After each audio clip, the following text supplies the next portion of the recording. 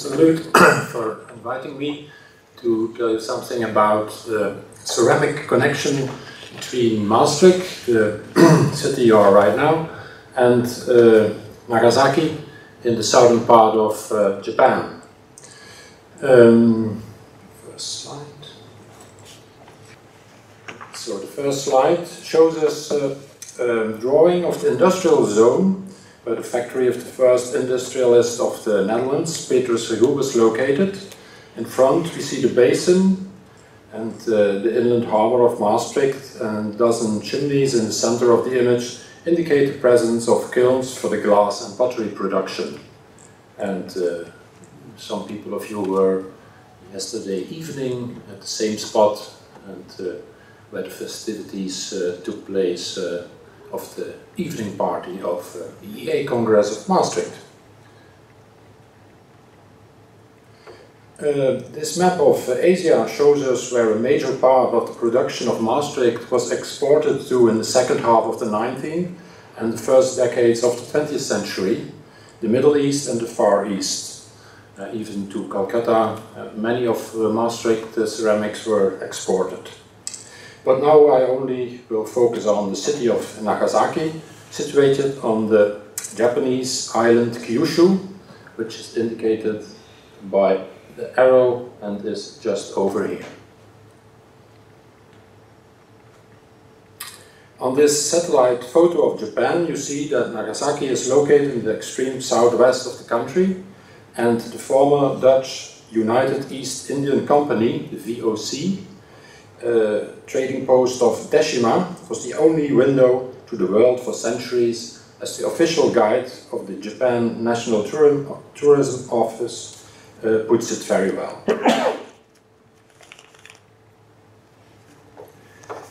The artificial island of Dejima was used by the VOC as a trading post between the 7th and the 19th century.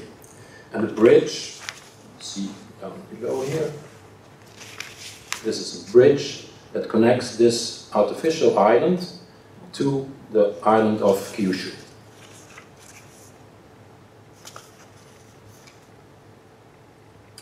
And this photo shows us Petrus Regout, who, and here I quote the man himself, had the courage to sail away from our ports with 2 ships immediately after the opening of the ports of Japan. That was in the year 1858. And to send these ships fully loaded with mainly my own products at my own expense.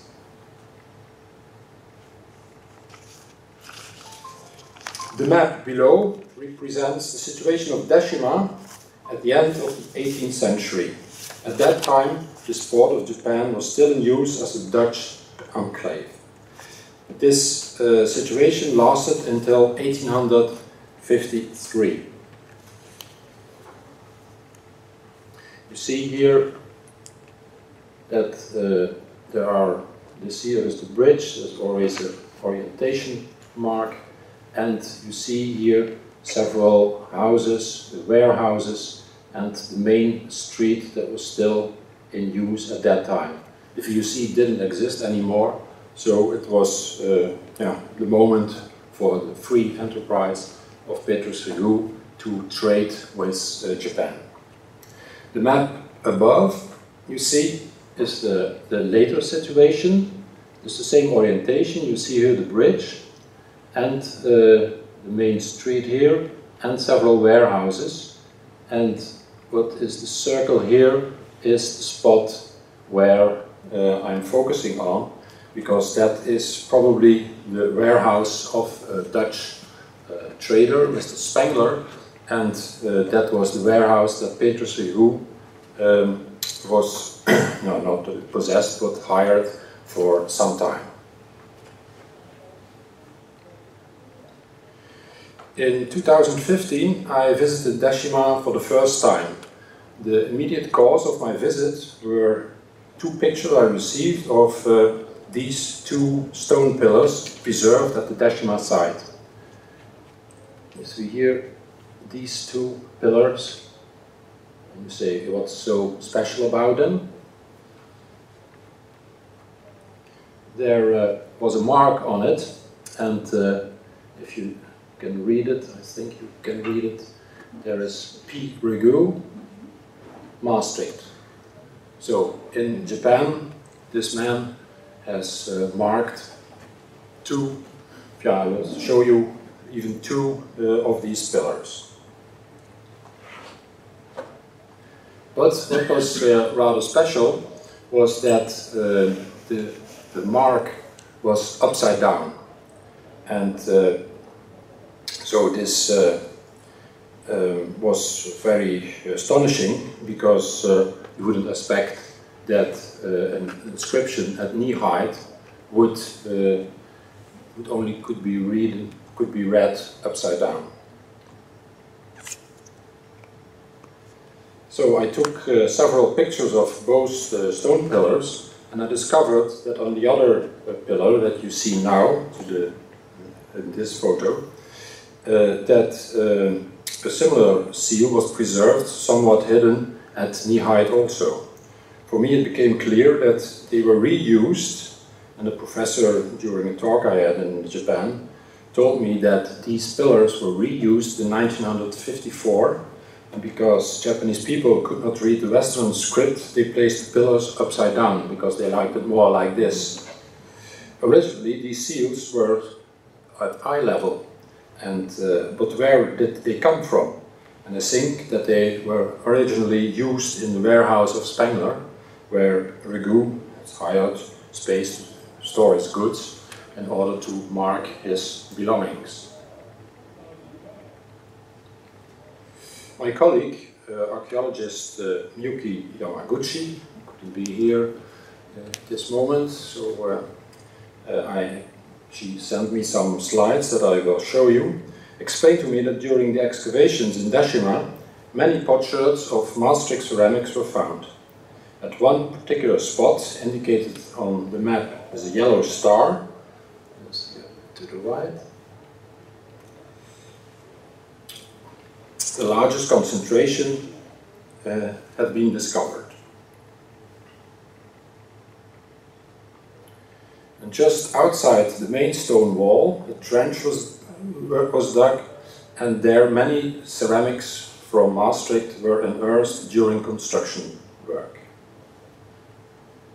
More in detail, you see some of these decorated.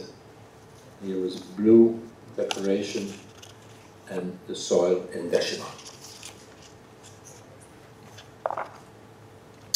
After cleaning these potsherds, they all appeared to be made in Maastricht. One group could be recognized as parsimony number 1, and then another two, same decoration, Aurora, was also found in potsherds at this particular site. And so more than 150 years later, the mutual history between Nagasaki and Maastricht resurfaced. In 2015, I gave a PowerPoint presentation in Dejima to explain this ceramic link between Maastricht and Dejima. Another link between Regout and Japan has been found in the Museum of History and Culture. One of the items I could photograph was this large plate. It probably has been used as a visual catalogue.